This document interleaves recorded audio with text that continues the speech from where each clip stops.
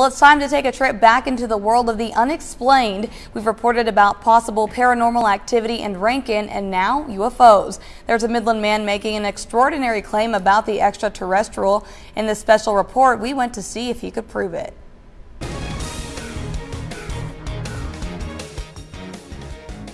Well, the person we interviewed wants to remain anonymous, and he's associated with the Laredo Paranormal Research Society, and he says UFOs are flying over West Texas.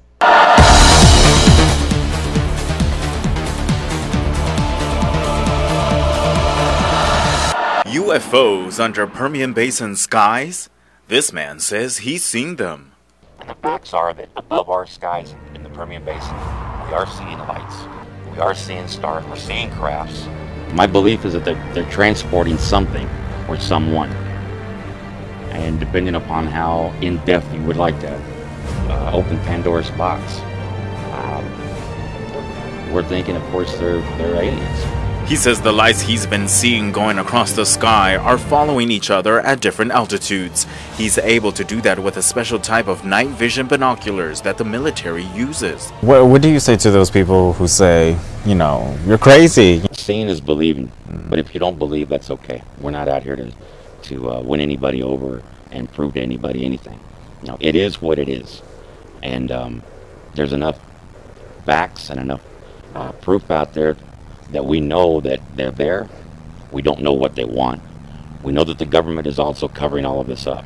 There's tons of video of possible UFO sightings all over the internet. Take this one, for instance, out of Laredo. The images were captured by a third-generation night vision technology from the Laredo Paranormal Research Society. They say this so-called craft resembled a triangle with spears at each of its vortices and cruising at an altitude of 1,000 feet going 80 miles per hour. They enhanced this video to prove it, they say, with color spectrums and temperature filters. Our source says these crafts are appearing and disappearing in our solar system through portals. Sometimes it's in an area where there are no stars. It's simple blackness. And what I've been noticing is that even though you'll see the light go across the sky and it may be very bright, all of a sudden it starts to fade out and completely disappears. There won't be any moon out, or there may be a full moon out.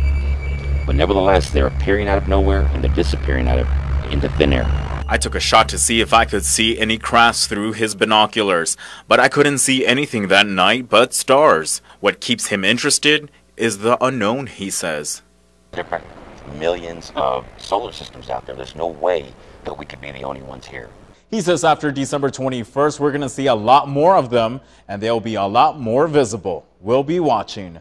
Josh Navarro, News West 9.